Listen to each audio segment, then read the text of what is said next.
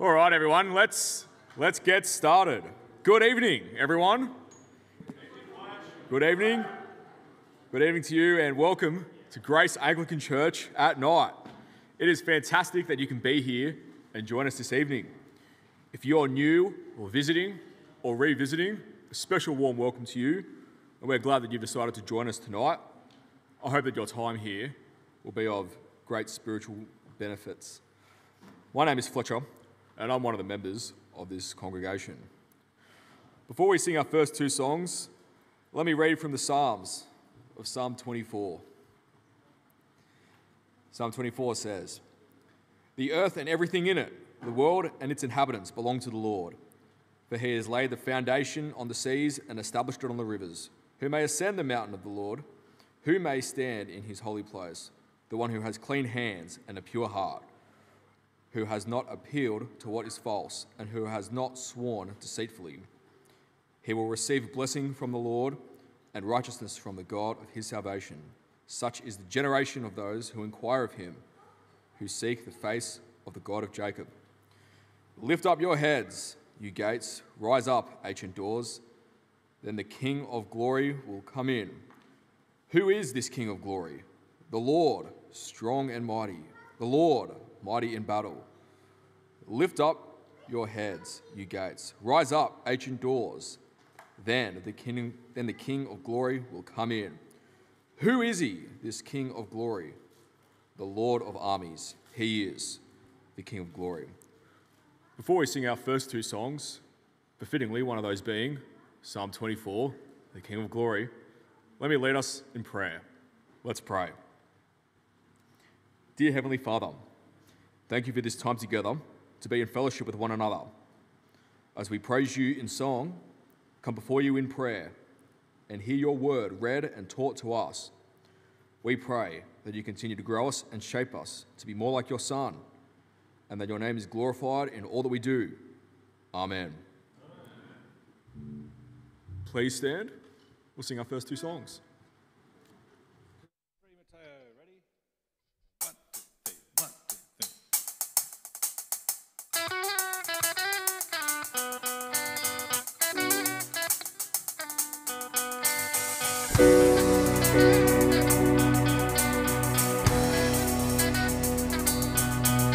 The King of glory reigns over all the world.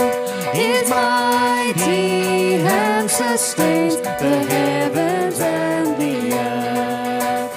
Who may come to him and seek his holy face? He calls the pure in heart, all whose hands are clean, and those who love his name above all other things. Humbly I will bow, and Jesus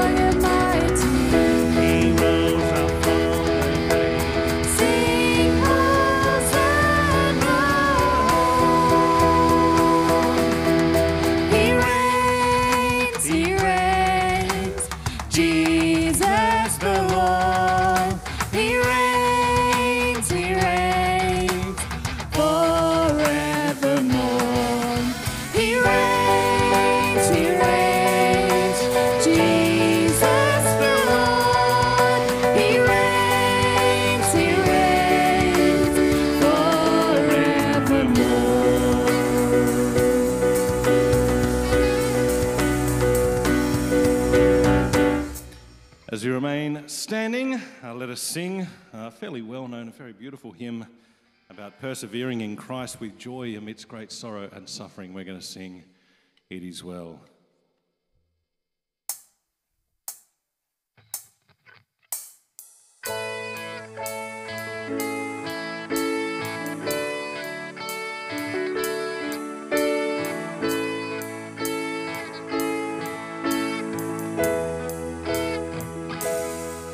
When peace like a river attendeth my way, when sorrows like sea billows roll, whatever my Lord thou hast taught me to say, it is well with my soul. It is well with my soul. It is well with my soul.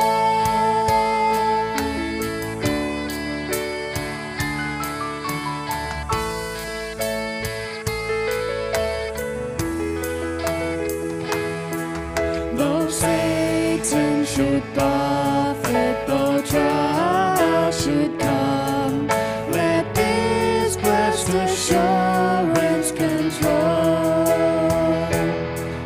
that Christ hath regarded my helpless estate, and hath shed his own blood for my soul. It is well with my soul. It is well with my soul.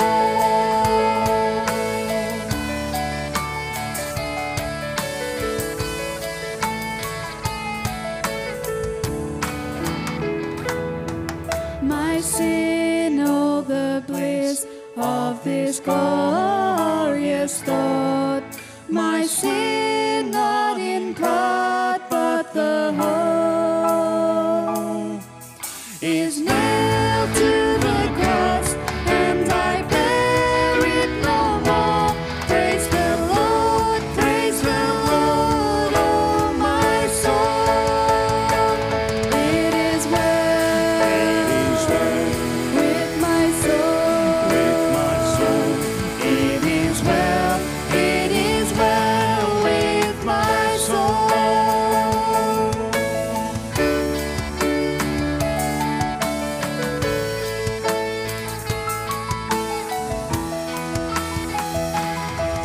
And Lord, haste the day when the faith shall be sight, the clouds be rolled back as a scroll, the trump shall resound, and the Lord shall descend. Even so, it is well with my soul. It is well with my soul. It is well with my soul.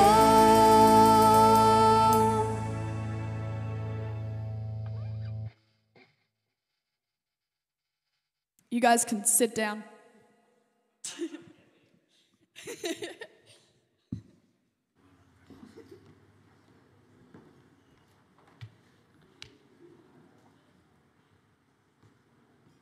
Awesome.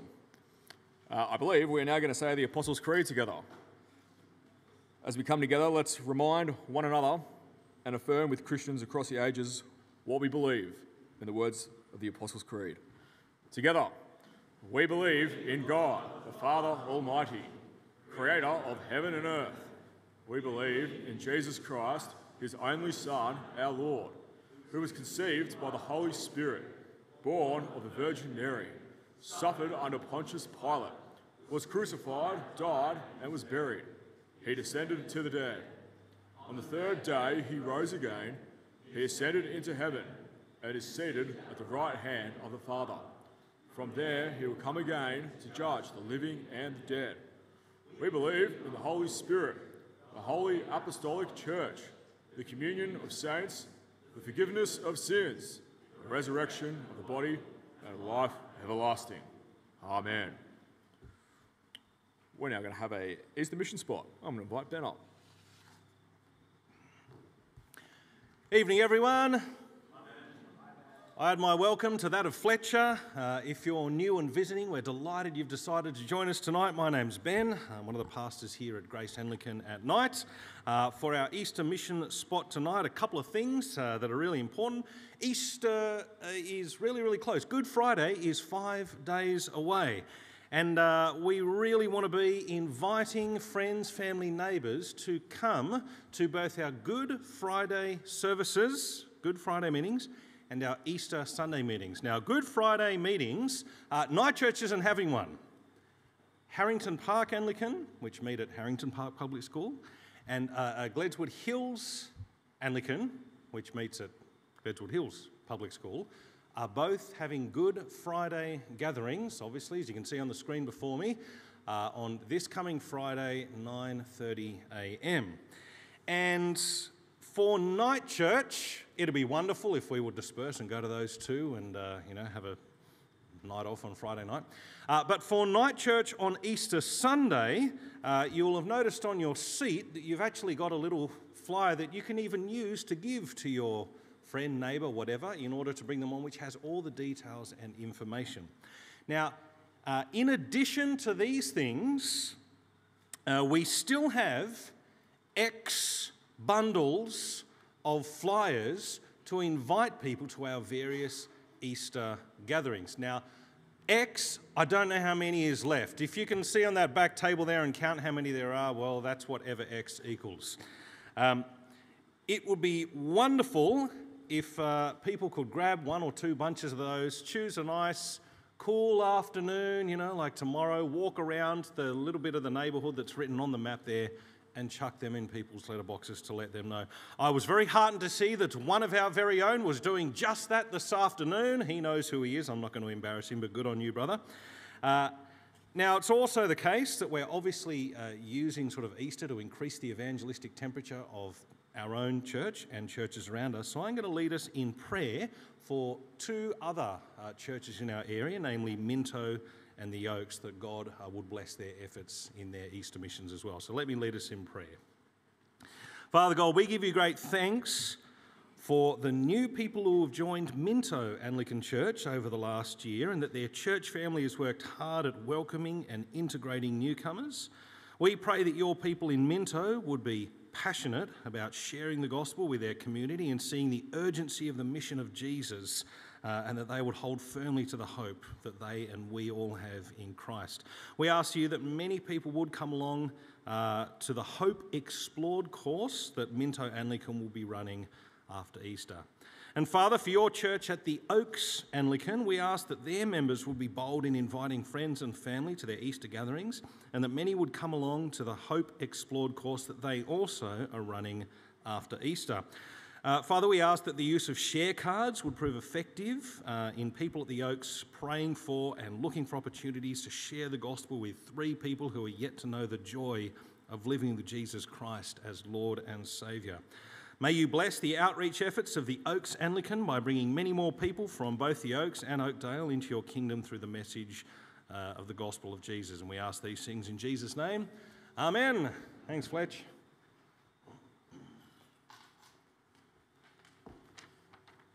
It's time now for some church family news to find out what's going on in the life of our church. First up, the Night Church Weekend Away. To tell us more about it, please welcome Jaden Inglis.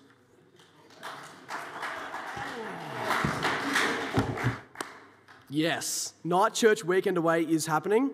May 17th to the 19th. Be there or be square, because you won't be around. If you've never been to a weekend away before, I would highly encourage it. It is extremely good, extremely beneficial.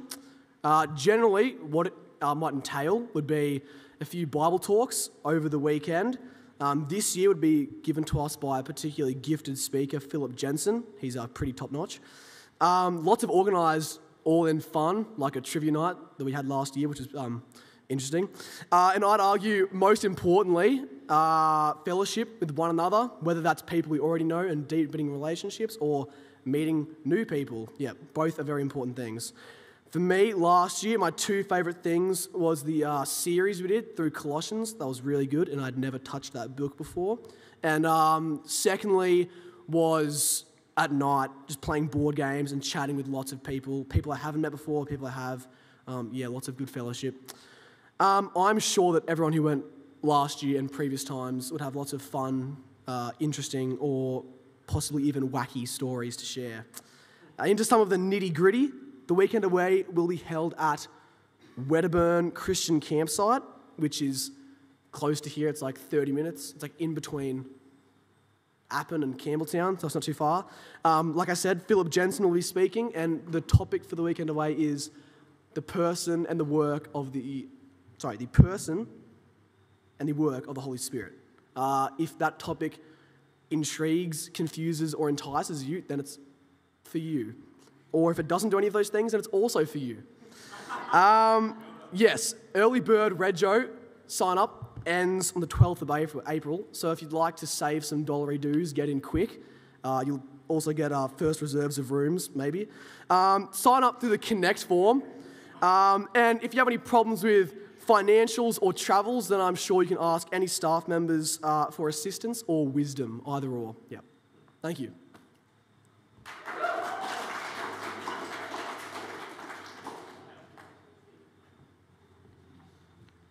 Yes, this will be an awesome weekend, and I encourage all of you who are members of our church to be there.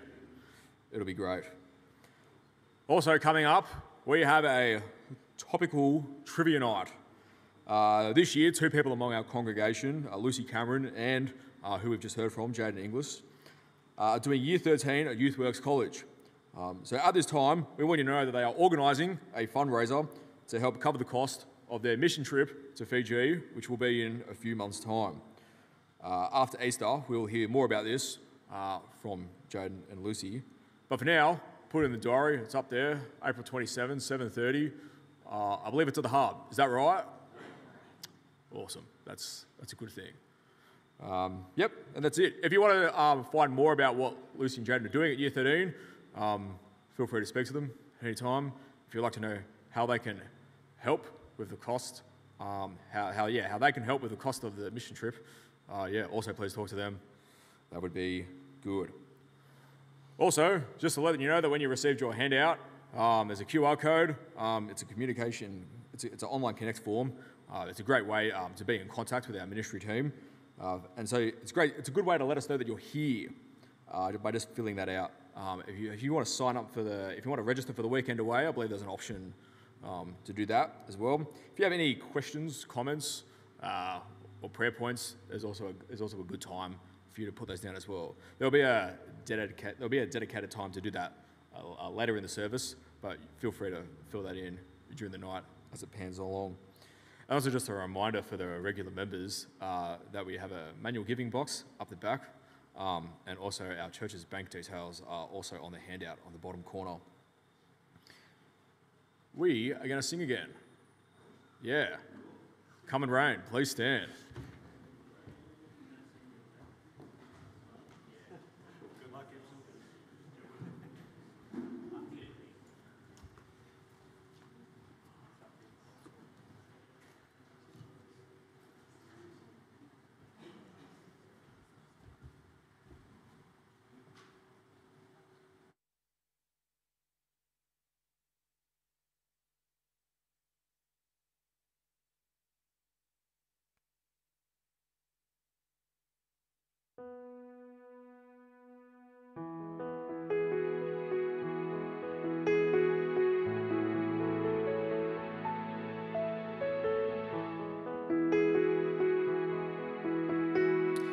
Brothers and sisters, the wonderful thing about this song is it begins with a very humble and very true declaration that Christians are far from perfect. Lord, we come crushed and broken. Lord, we come in time of need. What a wonderful way to begin encouraging one another, that we're not going to pretend to be better than we are in the sight of our Heavenly Father.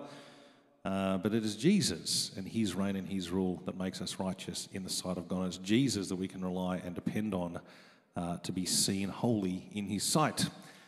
Let us encourage one another with the wonderful truths of this song, Come and Reign.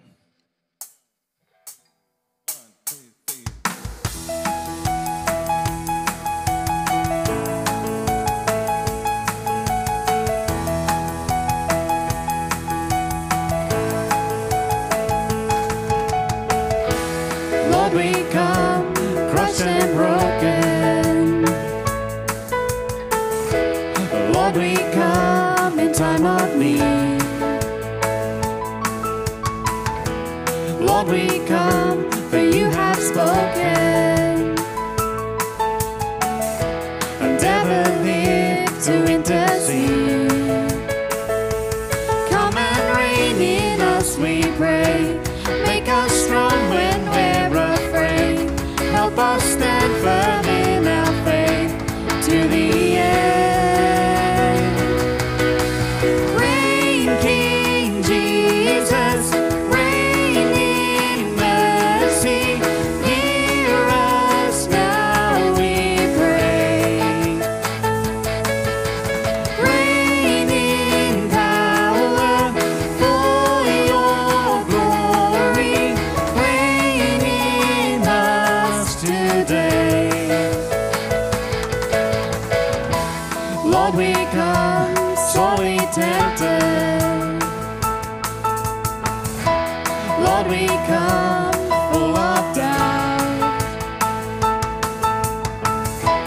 Lord, we come, for you have promised that you will never cast us out. Come and reign in us, we pray. Make us strong when we're afraid.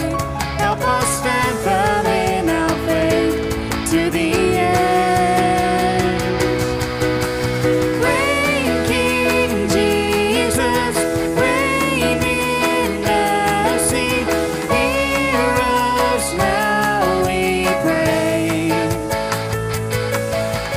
Reign in power for your glory. Reign in us today. Come and reign in us, we pray. Make us strong when we're afraid. Help us stand firm in our faith to the end. Come and shield us in this hour. In our weakness, show your power.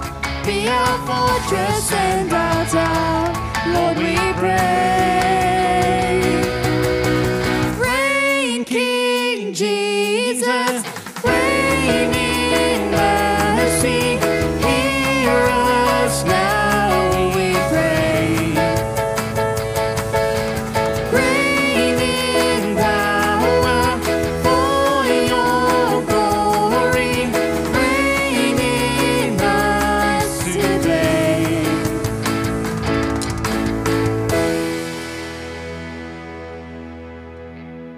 Amen. Please be seated.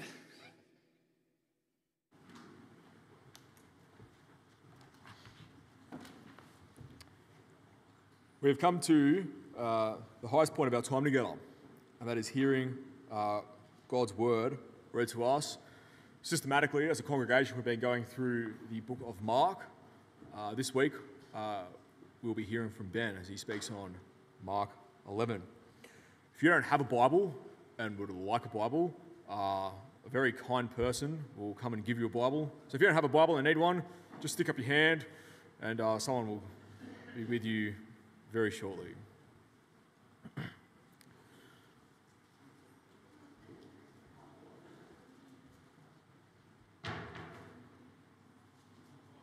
Tonight we've got two Bible readings. I believe the first one is Malachi chapter 2 from verse 17 to chapter 3 verse 5. And our second Bible reading will be from Mark chapter 11 verse 1 to 25. Before we read God's word, let's pray. Dear Heavenly Father, thank you for making yourself known to us and showing us the way of salvation through faith in your Son Jesus. Teach us through your word, equip us for every good work, for the glory of our Lord Jesus Christ. Amen. Awesome. When we invite Seth, he's going to read the Bible for us.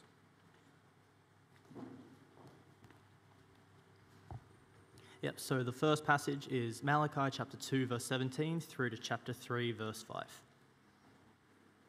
It says, "You have wearied the Lord with your words. How have we wearied him, you ask? By saying, all who do evil are good in the eyes of the Lord, and he is pleased with them. Or, where is the God of justice? I will send my messenger, who will prepare the way before me. And then suddenly the Lord you are seeking will come to his temple. The messenger of the covenant, whom you desire, will come, says the Lord Almighty. But who can endure the day of his coming? Who can stand when he appears? For he will be like a refiner's fire or a launderer's soap. He will purify the Levites and refine them like gold and silver. Then the Lord will have men who will bring offerings in righteousness, and the offerings of Judah and Jerusalem will be acceptable to the Lord, as in days gone by, as in former years. So I will come to put you on trial. I will be quick to testify against sorcerers, adulterers, and perjurers, against those who defraud labourers of their wages, who oppress the widows and the fatherless, and deprive the foreigners among you of justice. But do not fear me, says the Lord Almighty." The second passage is Mark chapter 11, verses 1 to 25. If I can find it.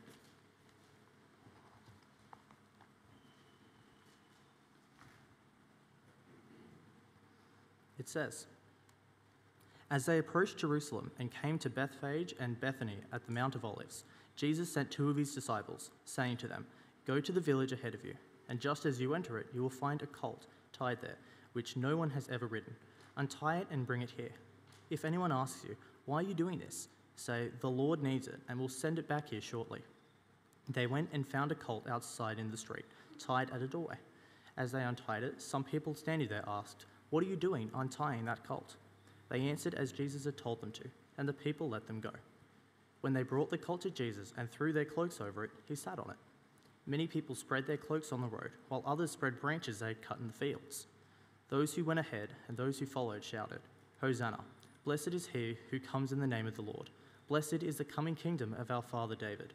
Hosanna in the highest heaven.' Jesus entered Jerusalem and went into the temple courts. He looked around at everything, but since it was already late, he went out to Bethany with the 12. The next day, as they were leaving Bethany, Jesus was hungry. Seeing in the distance a fig tree in leaf, he went to find out if it had any fruit. When he reached it, he found nothing but leaves, because it was not the season for figs. Then he said to the tree, 'May no one ever eat fruit from you again.'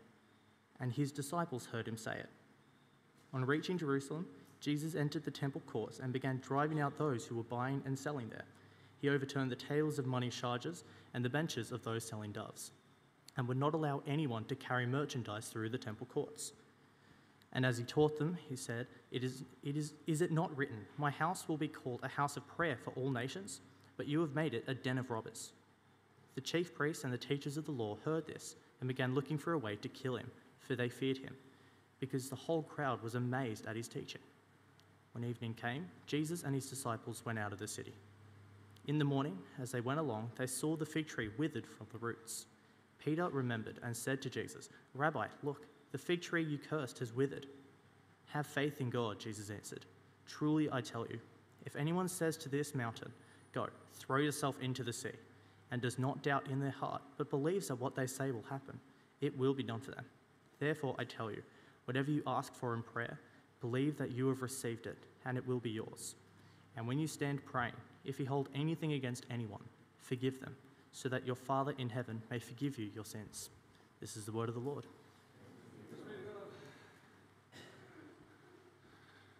All right, before I start tonight, I'm going to ask a favour.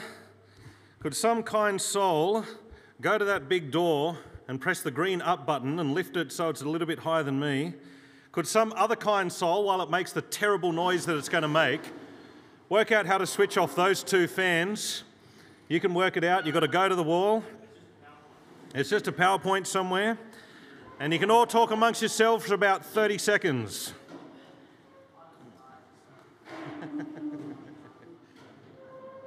That'll do. Well done. You've all done fantastically tonight. I just think it's really important that we can hear really well and not be too hot, so this kind of solves both problems. Just want to see if I've got the power. Yes, I do. Wonderful. Please do keep your Bibles open at our sermon passage, which is Mark chapter 11, 1 through 25, and I'll lead us briefly in prayer. Let's pray. Heavenly Father, we thank and praise you that you're the God who speaks, and you speak in your word and by the power of your Holy Spirit that is at work in and among us. Help us now to concentrate, to tremble and to rejoice at your word, to take it to heart, that we might become more and more like our Lord and Saviour Jesus Christ. And it's in his name we pray. Amen. Well, brothers and sisters, the overturning of the tables in the temple courts could rightly be seen as the one time that we know about, the one time in the Bible that Jesus is physically violent in his behaviour. You might remember that in John's parallel account of this same event, Jesus fashions a whip out of cords and actually uses that as well to drive people and animals out of the temple courts. Now, a violent outburst, or even just an angry verbal outburst, is usually a reason to not take somebody seriously. Some years ago, a friend of mine who happens to be a minister at a different church had someone within his congregation who was very unsatisfied and disgruntled about some of the choices that the church had taken. And this person very sadly did that thing that sometimes happens. They gathered a few people around them and sort of saw themselves as the resistance to the establishment that is the church. And this friend of mine, the minister, said, I'm praying that we can have a civil conversation and kind of work things out before the AGM, the upcoming meeting. But he said, I might also pray that he loses his temper. And I said, what? What are you talking about? He goes, oh, yeah, if the person's not going to settle down, then a really helpful thing is if they absolutely flip their lid and just yell and scream in front of other people, because as soon as that happens, all the people that had sort of sided just suddenly back off and say, I'm not going to have anything to do with this guy, right? We all know it. We all sense it. It's as soon as someone has an angry verbal outburst, suddenly you're like, yep, I'm not going to pay attention to that. But when it's Jesus, who's only ever sinless and holy, when it's Jesus doing the outburst, especially when it's the one violent outburst that the gospel writers have recorded for us, then it's the opposite. It's the wise thing to do to pay especially careful attention to what is happening and to why it's happening. You might have read the book of Proverbs once, or bits of it. It's always the wise who heed the rebuke of the Lord. It's the wise who take the king's anger seriously. It's the wise who are trained by the rod of discipline. In Psalm 2, the great psalm about God's Son, the Messiah, it is wise to take into account that with the Lord's Messiah, his wrath can flare up in a moment. Our world will often scoff at the notion that Jesus rightly expresses the wrath of God towards sinners and sinful activity. But we're not the world. Our job is actually to be different. Our job is to be wise and to carefully take to heart what we learn from Jesus in his calculated but nonetheless violent activity in the temple courts, along with the illustration that he gives of it with the cursing of the fig tree. Now, I'm going to spill the beans just a little bit up front. The thing that provokes Jesus to such an extreme response is what I'm going to call religious pragmatism. Religious pragmatism. Now, Ben, what's religious pragmatism, and why does it anger Jesus to the point of violence, and how should we respond to it? Great question. That's what we're going to find out as we look at the first half of Mark chapter 11 tonight. So let's get into it. If you're a note taker, we're at point 1 in your outline. The Messiah comes to his city.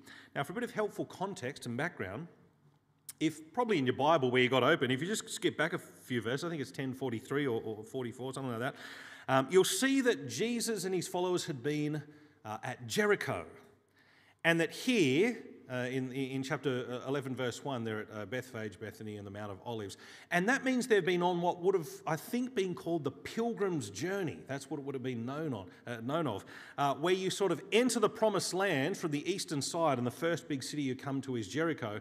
Then you head from there all the way into the capital of God's promised land, namely Jerusalem.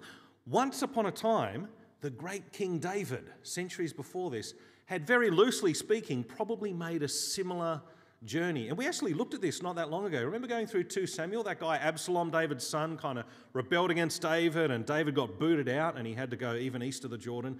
But then when, of course, David ended up booting him, and when David comes back as the reigning king from Jericho into Jerusalem, those that had been sort of faithful to David were going like, yes, this is awesome. The king's here, the king's back. Those who had been unloyal to David, it was not a good day for them.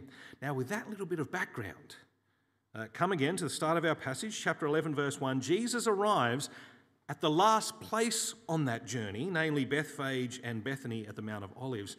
And fun fact, Bethphage actually means house of unripe figs.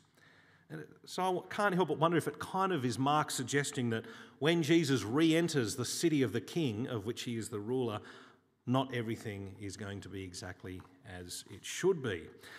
Now, Jesus plans his grand entry into Jerusalem for really the last time. This is like the last week of his life, right? He plans his last big entry into Jerusalem with supernatural insight and power.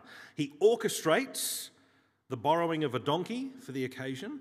And if you look at verse 2 there, 11 verse 2, you'll see it's a colt that has never before been ridden, because I think the rule of Jesus and the kingdom that he establishes is going to be unlike anything that's ever come before or since. But more importantly, the choice of a donkey is that it greatly contrasts with what you would expect of a victorious king entering his capital. So you'd expect the victorious king to have the war horse and the chariot in his procession. But Jesus goes the lowly, humble option of the donkey. In fact, Jesus is fulfilling a prophecy made centuries beforehand from Zechariah, who looked forward to the time when Israel's restoration would be ushered in by a conquering king who, yes, is mighty in victory, yet who is somehow also gentle and lowly in heart. I'll put the words from that prophecy on the screen. This is Zechariah chapter 9 and verse 9. It says, "Rejoice greatly, daughter Zion. Shout, daughter Jerusalem. See, your king comes to you, righteous and victorious, yes, but also lowly, and riding on a donkey, on a colt, the foal of a donkey." And so you see, as Jesus here enters Jerusalem, he is unambiguously making the claim to be that long-awaited Messiah whom the prophets had foretold. Jesus clearly demonstrates to all who would see that he is the Christ. And that's how many people very rightly looked at him. Look from verse 8 in chapter 11. Verse 8, it says, "Many people spread their cloaks on the road, while others spread branches they had cut in the fields. Those who went ahead and those who followed shouted, 'Hosanna! Blessed is he who comes in the name of the Lord. Blessed is the coming kingdom of our father David. Hosanna in the highest heaven.'" Now, if you don't know, the word Hosanna simply means save. And in this context, it's probably an expression of praise. They're saying, "Jesus, you are the Messiah, and we expect that you have the power to make Israel great again." They only had palm branches. They didn't have red hats that said, "Make Israel great again." But it's the same idea, right? You have the power. And that means they're probably thinking, you have the power to make us an independent nation. That is, to boot the Romans, who are our overlords, and to make us independent. Later on, many of these people would learn what save, Hosanna, would really mean for the Son of David, who would somehow be both mighty in victory, yet also humble and lowly. But nonetheless, they were right to recognise Jesus as the Messiah, who would re-establish God's great kingdom that was once ruled over by David. It's quite understandable, by the way, that a tradition within the church has actually sprung up from this particular event, and of course we call it Palm Sunday. There's no requirement to celebrate it or even know about it, but, it's a cool thing. I can understand why it happens. But not only did Israel's prophets set up an expectation that the Messiah would enter his holy city to re-establish God's kingdom. That was a big expectation set up, but there was another really big one that the prophets set up. They also spoke of a time when God himself, the Lord, Yahweh, that is God himself, after a time of exile, would make a glorious return to his temple. Same prophet, Zechariah, hints that both these events, the Messiah coming to his city and the Lord returning to his temple, could potentially coincide. The verse I read you before was Zechariah 9:9. I'm just going to show you the one verse literally before it, Zechariah 9:8, that speaks about this other event. It says, "But I," and that's God, "I will encamp at my temple to guard it against marauding forces. Never again will an oppressor overrun my people, for now I am keeping watch." See, Jesus has made the point that he's the mighty, lowly Messiah who has come into his city. And at the same time, it seems, he now makes it clear that he's also the Lord who comes to his temple, which again will mean salvation for some and judgment for others. And it will mean you might naturally think that, well, he's going to overthrow the Roman Empire. He's going to make us a great nation again.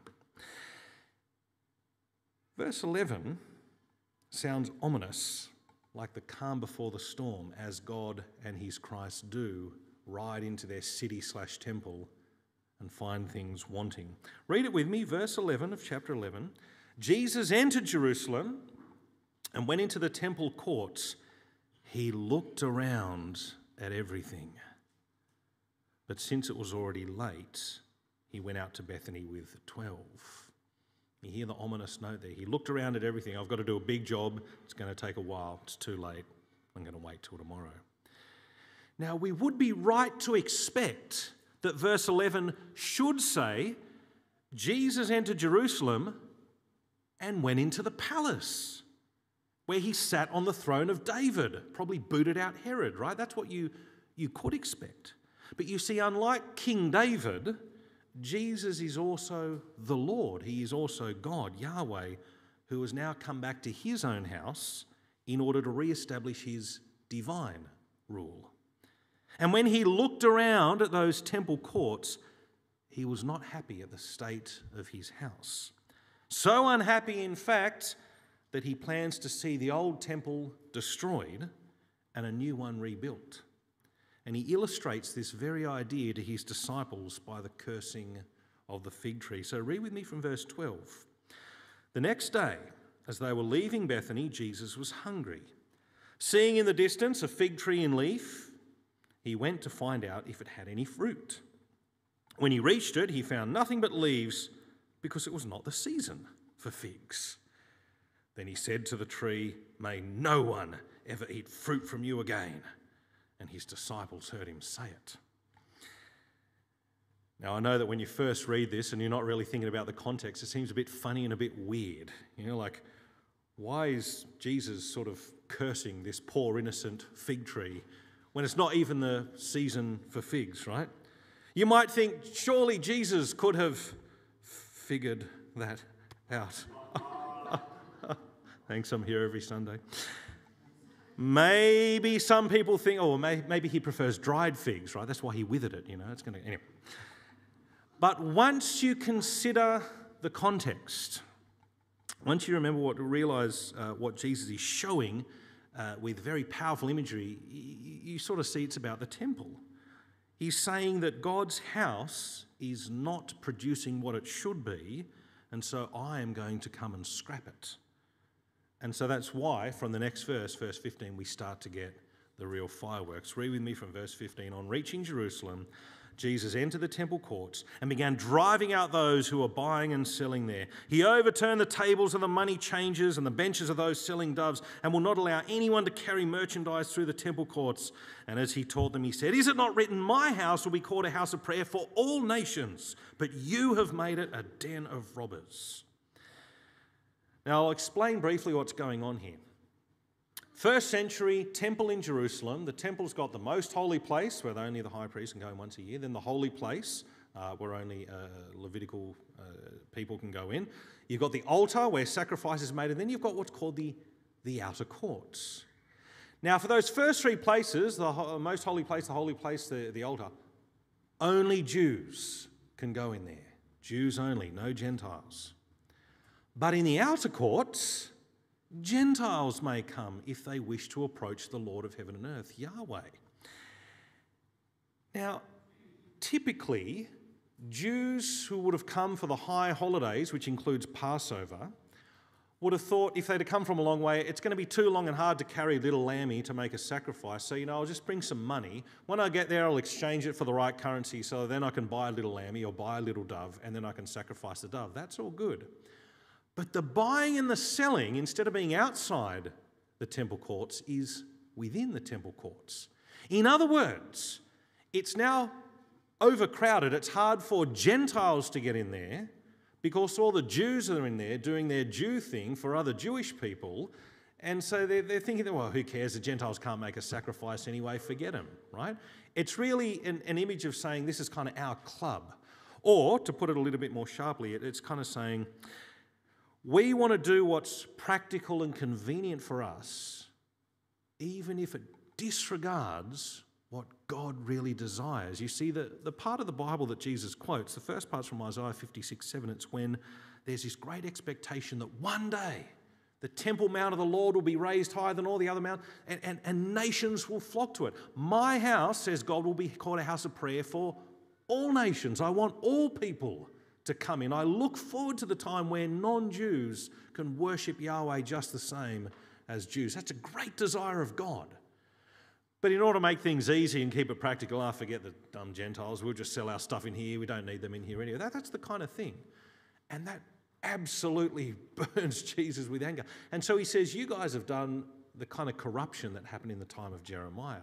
You're paying attention to the rituals, but you're not doing anything about justice, mercy, the kinds of things that God desires. You have made it a den of robbers. It should have been a house for all nations, but just for the sake of your club mentality and your convenience, you've made it a den of robbers. And that's what drives Jesus to absolutely go nuts. I call this religious pragmatism. Doing what's easy or satisfying for us, but actually ignoring what God desires in a religious setting or context. Now, thankfully, heaps of people were getting what Jesus was on about, and they loved it. And of course, that made the religious leaders really jealous. So, read with me from verse 18. The chief priests and the teachers of the law heard this and began looking for a way to kill him, for they feared him, because the whole crowd was amazed at his teaching. And of course, it's here we might begin to get the hint of how it is that this victorious Messiah would yet re-establish God's true temple and God's true people in the most humble and lowly manner. That is, by being executed by those who are far too religious to recognise or honour God's desires. The world is filled with people, by the way, who are far too religious to recognise God's desires. And Jesus would allow that to happen because in the end it would actually be the only way that anybody, which includes everybody in this room and myself, could be saved from the curse of judgment that we deserve. The confirmation that the corrupted temple would indeed fall under God's wrath and under his curse gets confirmed in the last bit of our section. Look with me from verse 19. Verse 19, when evening came, Jesus and his disciples went out of the city. In the morning, that's the third day now, confirmation day, in the morning, as they went along, they saw the fig tree withered from the roots. In other words, totally dead, kaput, gone. Verse 21, Peter remembered and said to Jesus, Rabbi, look, the fig tree you cursed has withered. And again, I really love Peter. It's all like you can't tell the tone, but it kind of sounds like, would you believe it, Jesus? You did a thing and it worked, You cursed a tree and it's dead, right? Maybe it's better, maybe it's in fear. You did this and, oh my goodness. Is this what you're going to do with it? Oh boy. It's a bit like what we had in that first reading from Malachi in chapter 3. The Lord will come to his temple, yes, but he will be like a refiner's fire. And that would beg a very important question for the apostles. In their minds, the temple in Jerusalem, that represented the rule of God over all who truly would belong to the renewed kingdom of David, the kingdom of God. How on earth would it be possible for God's kingdom to come and for it to come so powerfully that it would include people from all nations if the temple in Jerusalem would wither and die. For you and I, we don't think that's a big deal, but for the apostles, that would have been like a crisis of faith. How can you get rid of the temple and still have the kingdom of God come in a big way for all the nations? Like that does not compute. Now, Jesus knows this is a big problem. That's why he immediately teaches them that, yes, God will re-establish his temple, but not as a physical building with a system of priesthood, but with an earth-changing movement that we now call the apostolic faith. The apostles have just learned, even if only to a small degree, that the old temple is going to wither and die. And so Jesus immediately then instructs them. He sees the problem and he addresses it. Verse 22, have faith in God, Jesus answered.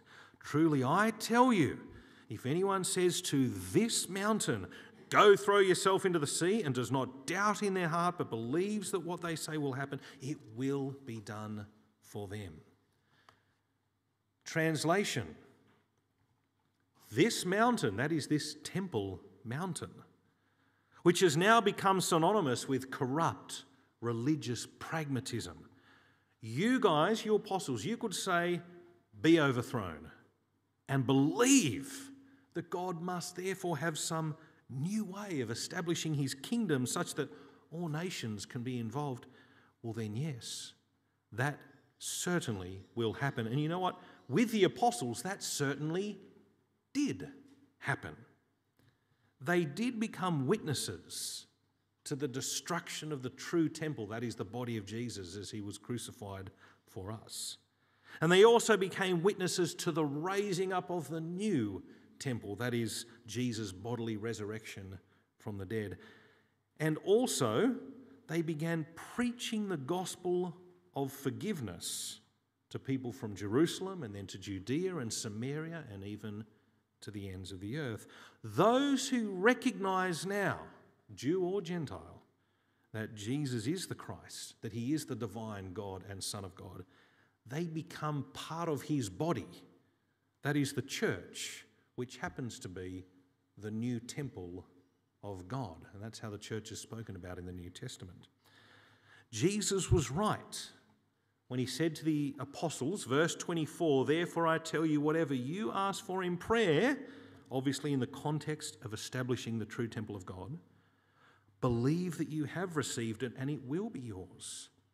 And when you stand praying, not when you stand at the altar or stand at the temple, it's just when you stand praying, if you hold anything against anyone, forgive them so that your Father in heaven may forgive you your sins. In other words, Jesus is saying it's no longer the sacrificial system, but it's now the word of the apostles, the apostolic gospel, by which people will stand forgiven or not. And by the way, Jesus himself modelled the kind of forgiveness that he's talking about really spectacularly when he prayed, Father, forgive them, to the very people that were murdering the Son of God. And just as a little aside, I don't know what kind of week everyone's had. That could be something that you really need to be reminded of this week. If Jesus so desperately wants to forgive even those who are murdering the Son of God, well then how much more is he desperate to forgive you, brother and sister, who are a child of God, who might at the moment feel hopeless and despondent or downcast on account of your many failings this week. He really is the gentle and lowly Messiah who really is victorious on your behalf over all your sin. And that is the message he really did give to the apostles, and that is the new world-changing movement by which we all become the household of God. You truly can rejoice in your Redeemer, wellspring of your soul, and be satisfied in him alone. But it's also bigger than just the Temple Mount. In many places in Scripture, mountains are used to symbolise strong empires, and seas that crash against the mountains are often throughout Scripture used to symbolise wars fought in the hope of conquering those strong empires.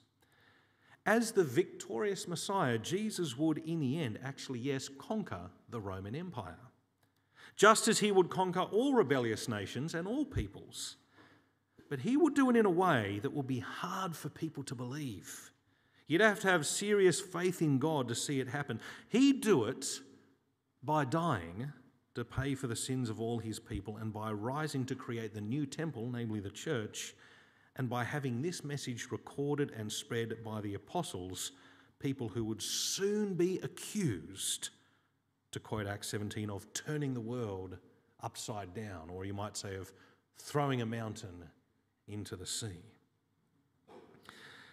So with these last few verses here, I know that they are often used as a bit of a proof text for the whole name it and claim it prosperity preachers, which if you took it out of context would make sense, Pray really hard and believe really hard and you'll be given thing, and if your life goes bad it's because you don't have enough faith and you haven't prayed hard enough, right? It's obviously stupid.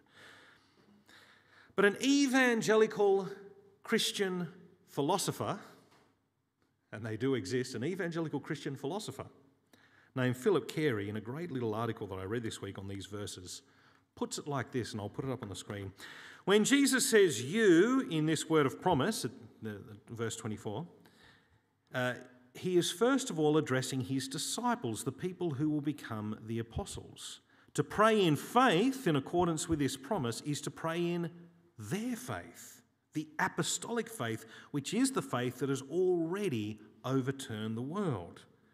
Whenever we pray in this faith, we should believe that we have received what we ask for, just as the Lord has promised. To give you a really good and obvious example of praying for something that we can know that we will get that we ask for, how about this one? Dear God, please establish your kingdom on earth as it currently is in heaven. You see, you can be assured that will happen, and in fact you can be assured that has already begun to happen. The proof is sitting in this room. Another simple one that I can't help but mention because I don't know everyone who's here tonight would be the prayer for someone to turn and become a follower of Jesus. Something like, Dear God, I know that Jesus died to pay for my sins, that he rose to give me new life, and that he'll come back to judge the living and the dead. So, Hosanna, save. Please save me and help me to live your way from now on. Do you know that's something you are welcome to pray? And if you pray it, believing it to be true, believing God is capable of granting you repentance and faith and forgiveness in Jesus, then it is as good as answered in the affirmative. But for those of us who have turned and put our faith in Jesus as the Messiah, which I certainly hope is all of us, then given that we are now the new temple of God, given that we are now the body of Jesus, and that Jesus is clearly angry at religious pragmatism, well then frankly in humility and therefore in wisdom, we always would be right to think, well, how can we minimise and get rid of religious pragmatism within this temple? Whilst we here at Grace Anglican are rightly not into religious rites and rituals, we don't have candles, bells and smells, I'm not wearing robes, we don't do any of that stuff. It is still easy this side of heaven to fall into habits where we're more about doing what's easy or satisfying to us in a way that fails to take God's expressed desires into account. To sharpen that and to say it a bit more simply, I think we sometimes need to repent, or at least to be ready and willing to repent, of what I'm going to call religious consumerism.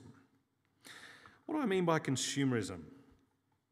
Well, most of our lives are sort of run within this paradigm of we pay for a service and the service is given to us. And if it's good, we say thanks, and if it's bad, we get onto Google or Trustpilot and we write a negative review, right, saying this service sucked and here's why, blah, blah, blah. It's easy to let that way of thinking sort of slip into church life and culture, but it would clash with a great desire that Jesus has. You see, Jesus expresses his desire for the church. His desire for the church, and you can read all about this in Ephesians chapter 4, is that all of us function as part of the body of Christ. And as each part does its functioning, so we build one another up in Christian maturity. That kind of model just can't fit with the consumerist model. The Reformers had a really good word for this. They called it the priesthood of all believers.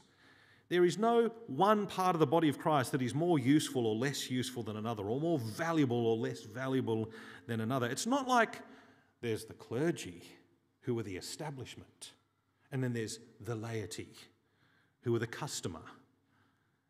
When things are going well, they're happy, and when things aren't good, they're the resistance who need to stand up to the establishment.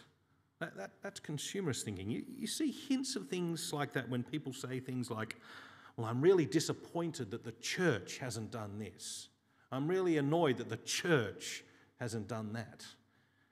You see, the problem with saying something like that is you're immediately distancing yourself from the body of Christ, and you're making this kind of separation, and there's a service that hasn't suited my needs. You see, you're putting yourself on the outside. And I have heard things like this. Why not something like, we have this issue, how can we fix this, what can I do? That would be a body mentality rather than a consumerist mentality. You see it sometimes when people decide, hopefully for good reason, there's all sorts of reasons, but decide to no longer fellowship with a particular congregation. Now, there's all sorts of reasons why you could and should move churches, okay? But sometimes, instead of leaving, people just stop attending. And there's a huge difference. See, if someone leaves, I was delighted, I'm really sad, but I was delighted the way James and Bridget left. We had them up here, we interviewed them, we talked about what they're doing and why. That was wonderful. But a consumer mentality wouldn't think like that, they just stop attending. And when someone does that, I'm really worried about them, because it means that the way they're thinking is not relationally like I'm part of this body in this movement. It's just like, there's this thing, I've had enough, I'm out of here. That's a consumerist mentality. Now, I'm not saying this isn't a big, rouse from Ben. I'm not saying we're sort of like, gee, we've really got to repent of this big consumerist mentality problem, bang, bang, bang. Ben is not overturning the tables, all right? It's just something I think we need to have a little bit of awareness of, just to keep on the radar, to keep thinking, well, how can I fellowship with my congregation in a way that's not necessarily about just my desires and my convenience, but about what God... Can I draw a line from God's desire to how I think and act and behave within my church family? It's that kind of thing. How about I lead us in prayer, and it's up to Fletcher whether we have question time or not. Let's pray. Heavenly Father, we thank and praise you for your Son, our Saviour, the Lord Jesus Christ, who is the mighty, victorious and conquering Messiah who has conquered sin and death and the devil, and therefore who has the power to save us and to transform us into his body, the new temple, the temple of the living God.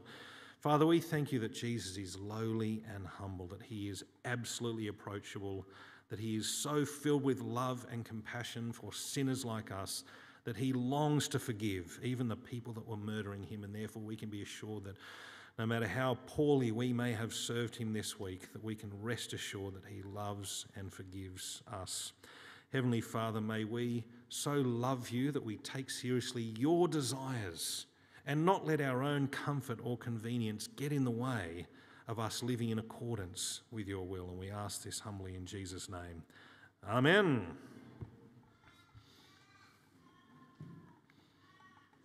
I thought it was just come up with a song. Yay or nay? Only if there are questions, only for a couple of minutes. Don't want to spend too long doing this. All right, Lincoln. Excellent question. So why is there no verse 26? If you look in your Bible, it goes straight from 25 through 27. Now, you might, if you've got a good Bible, you'll have a little footnote that says there's an extra bit of information from that last verse. So Jesus in the last verse says, for if you forgive others, then your heavenly Father will forgive you. And then some Bibles, put up your hand if you've got a Bible that has that little extra bit of explanation down the bottom. Can someone who's actually, I don't have my paper Bible, someone read out what those extra verses are really loud? Who wants to read it out for me? You got it, Eli? Can you yell? Some manuscripts add verse 26 and then a colon and then, but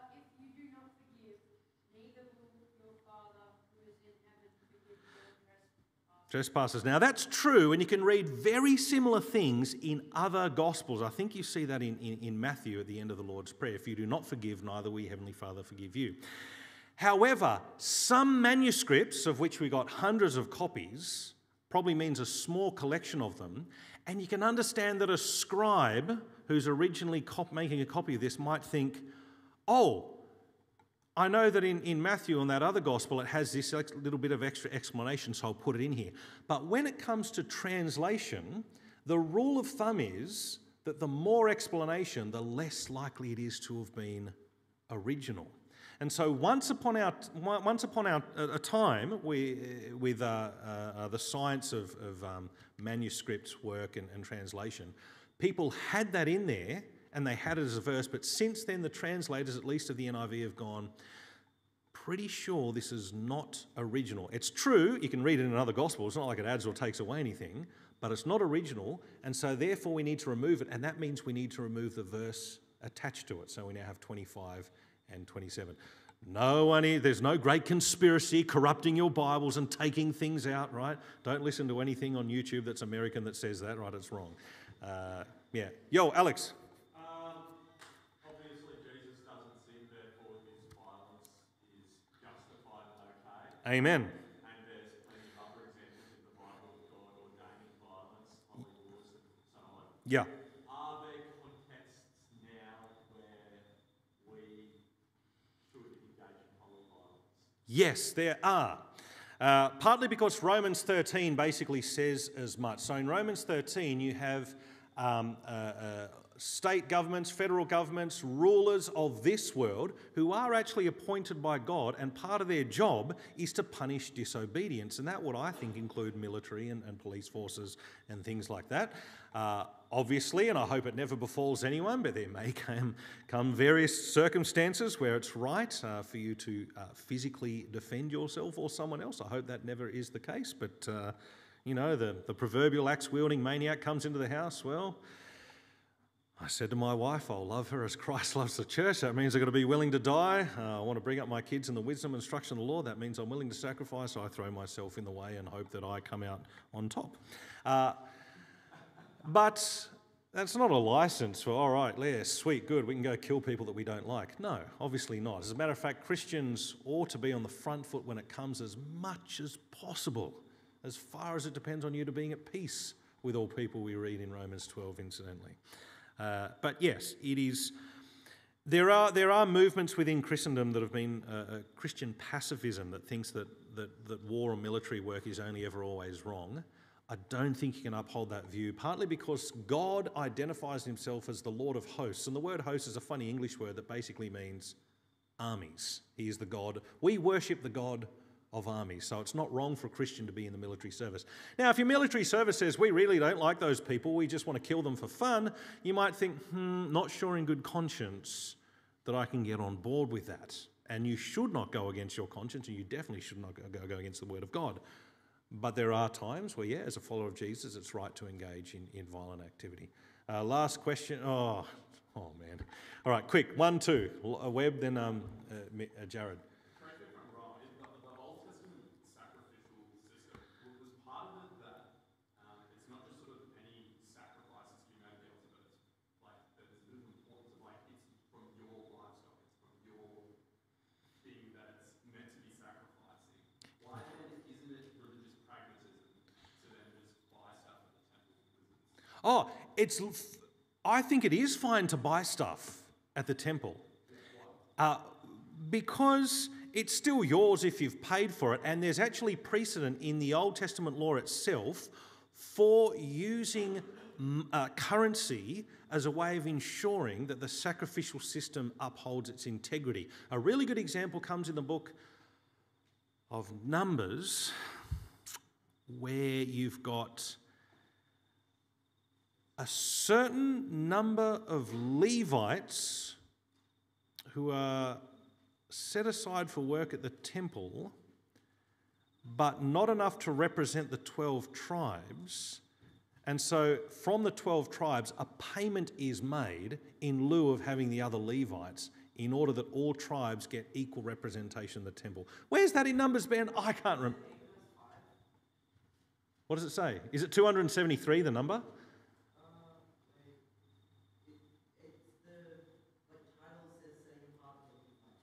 Yeah, somewhere like that. There's a difference of 273. I don't know if it's chapter 8 or not, but I think that's okay. The problem with the pragmatism is not the buying and selling. It's doing it in a way that basically says Gentiles don't have time for you, don't have room for you. Whereas God's like, oh my gosh, you idiots. The whole point is that they would nations would stream to the Temple Mount of the Lord and be included. So that's the religious pragmatism there. Last one, Jared.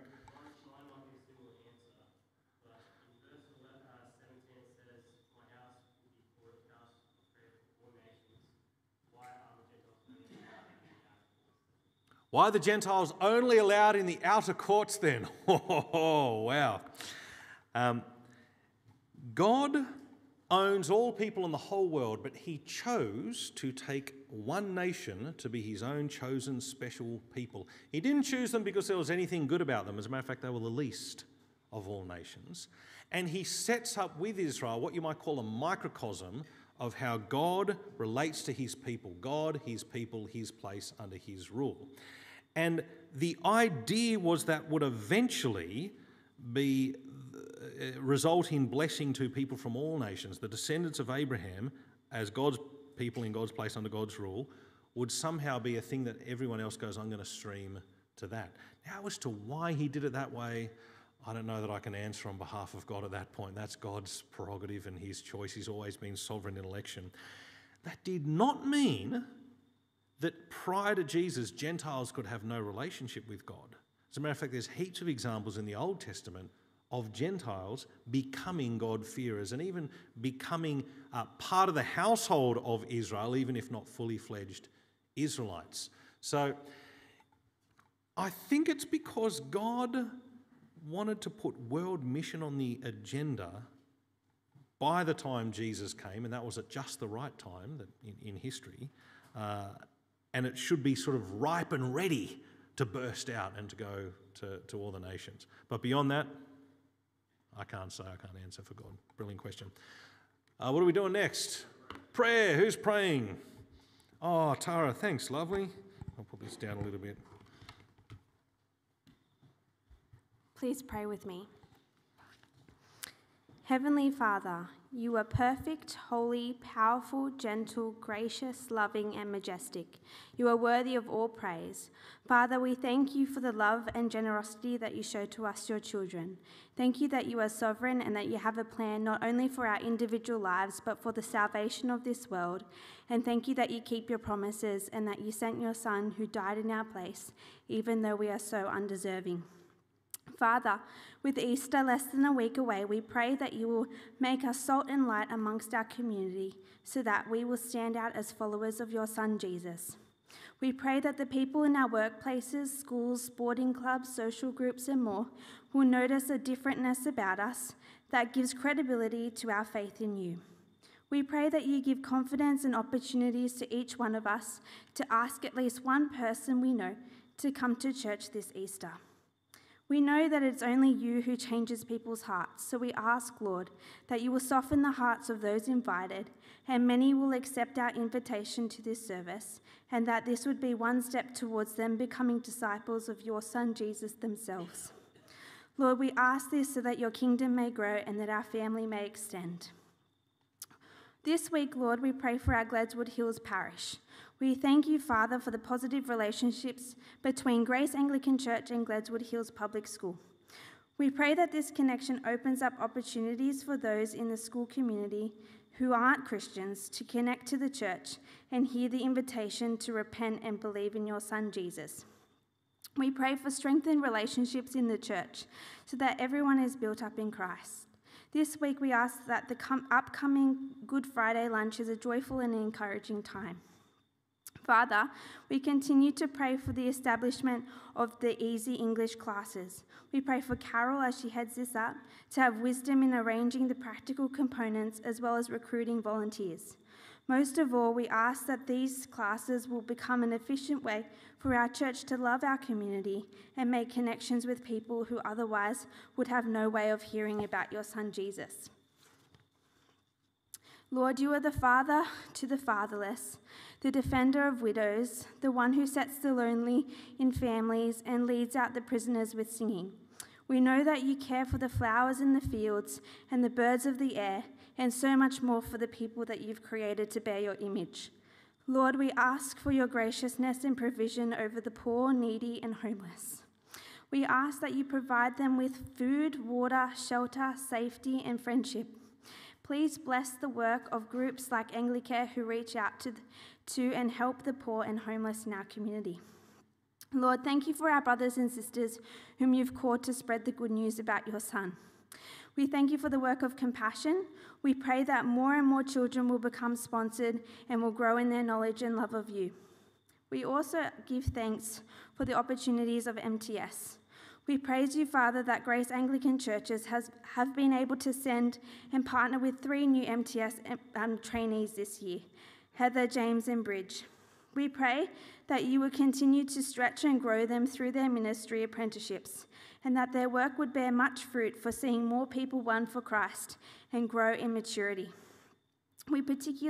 In particular, we pray for James and Bridget. Lord, thank you that they have reached just over 80% of their financial support that they need to raise, and we ask that you raise up more partners for them so that they will reach 100% very soon. We pray for the many uni students who attended the Campus East barbecue a few weeks ago, that they would accept the invitation to come to Tuesday night Bible study. We pray specifically for the students, A, a curious Muslim, and R, a firm Roman Catholic, that you will work in them to be open to the good news of Jesus and eventually will put their trust in you. Lord God, we thank you for the leaders that you've provided for our church.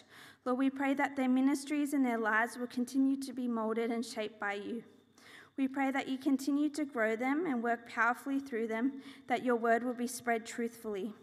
Lord, thank you that you give each of us in your church roles to play in your kingdom, each gifts that glorify you. Lord, help us to use the gifts that you've given us to show others your love. Thank you for each of the programs that go on during the week. We pray that your Spirit will be present throughout all these services and that all these services will glorify you. And Lord, thank you for the love that you have for us.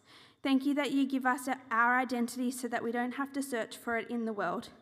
Lord, please work in our lives and hearts and remind us of your truths daily.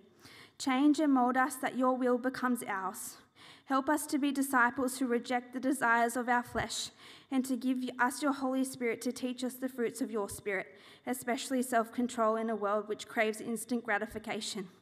And Lord, work in us to make us a holy people and work in us to change so that we may be presented blameless in front of you on the day of judgment. All this we ask in Jesus' name. Amen.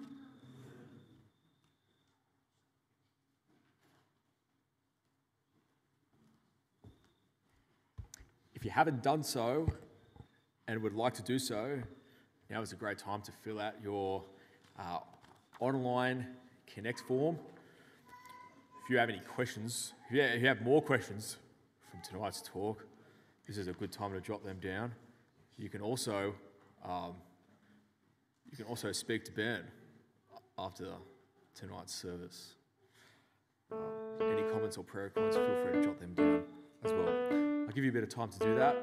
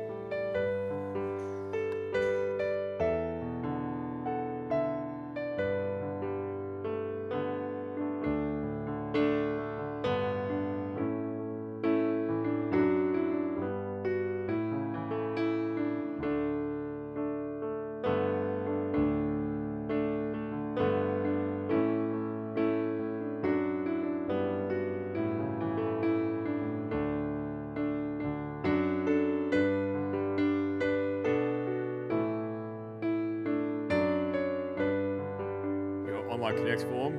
That is totally okay. Take as long as you need. I'll invite the musicians back up. And soon we'll stand and sing our last song.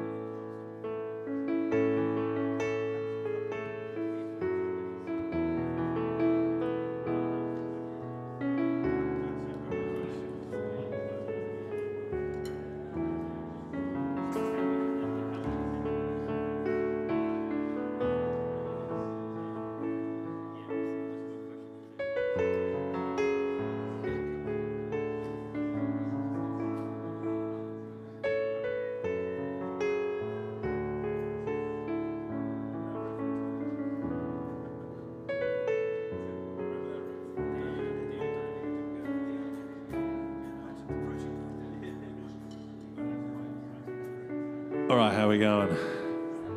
Looking like we're done? Oh. Hey, check it out. By faith the mountain shall be moved and the power of the gospel shall prevail. What an excellent song choice, whoever made this song choice. Let's together sing By Faith. Ready, Matteo? 1, 2, 3, 4.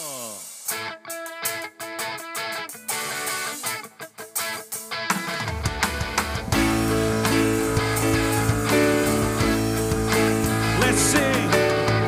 By faith we see the hand of God in the light of creation's grand design, in the lives of those who prove His faithfulness, who walk by faith and not by sight.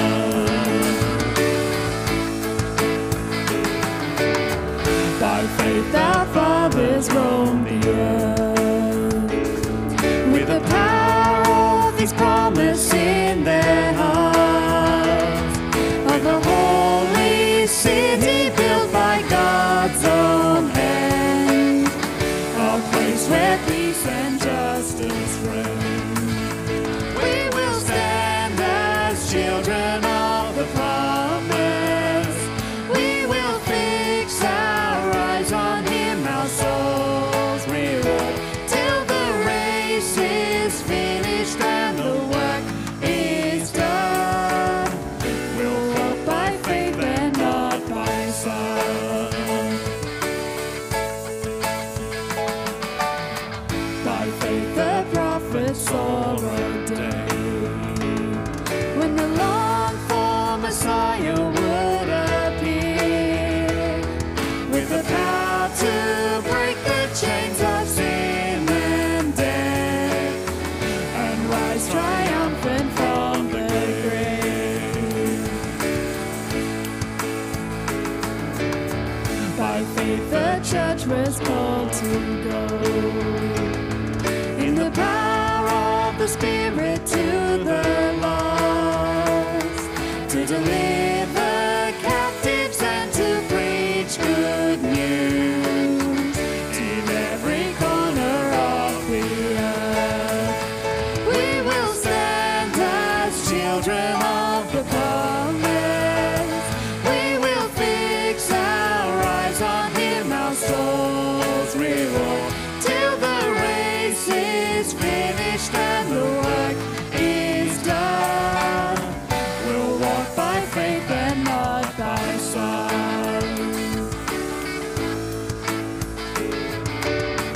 By faith the mountain shall be moved, and the power of the gospel shall prevail.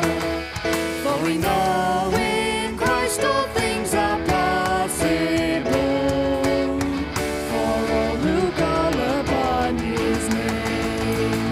We will stand as children of the promise. We will fix our eyes on Him, our souls reward, till the race is finished and the work is done.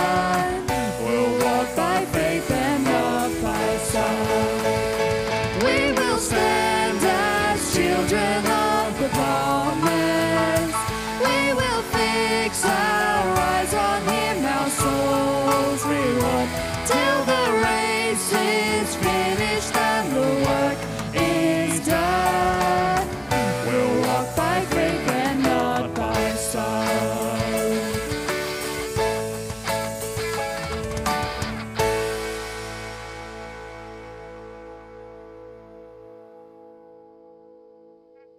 Formal time together. I hope that this evening you have been encouraged and challenged and convicted by what you have heard from God's word. Jesus is the mighty, lowly Messiah coming to the city, and he is also the Lord Almighty coming to his temple. Please join me as we say together the words of the grace.